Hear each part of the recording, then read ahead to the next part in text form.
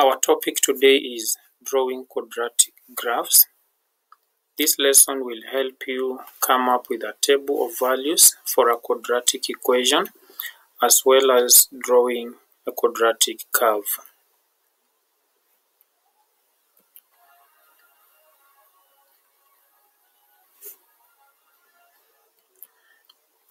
The general form of a quadratic equation is given by y equals to ax squared plus bx plus c, where a, b and c are constants and a and b are coefficients of x squared and x respectively.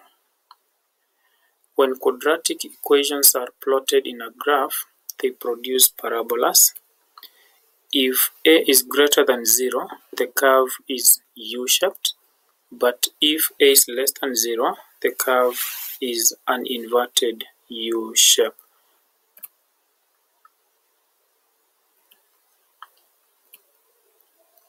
For example, plot the curve y equals to x squared minus 5x plus 4 for x ranging between -1 and 5.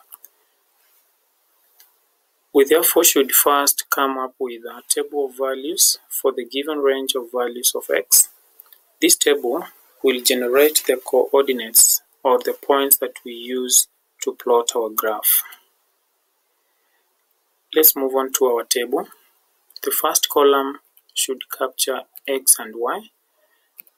This is the equation we are going to use, and our least value of x is -1. So we will substitute -1 in the equation where we have x as follows. And the answer to that is 10. Next value is 0.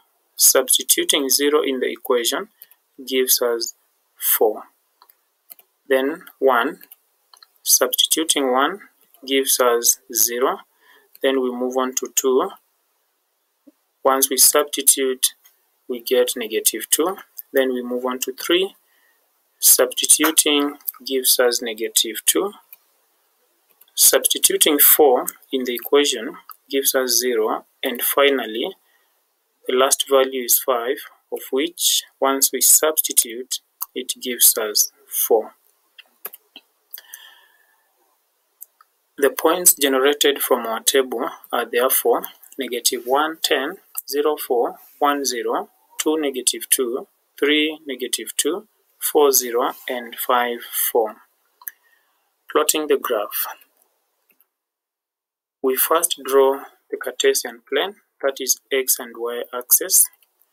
Then choose an appropriate scale and apply on the axis.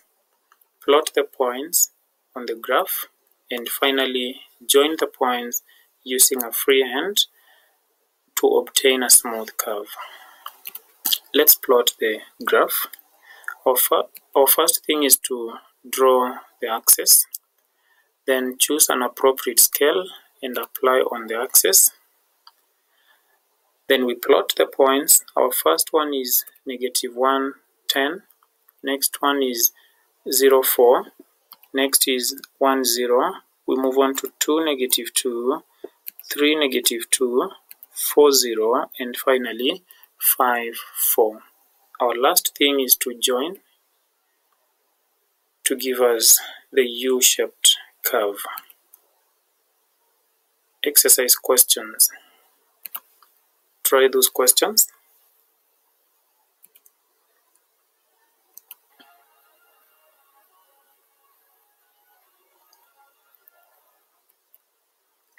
Thank you for watching. Let's meet in the next lesson.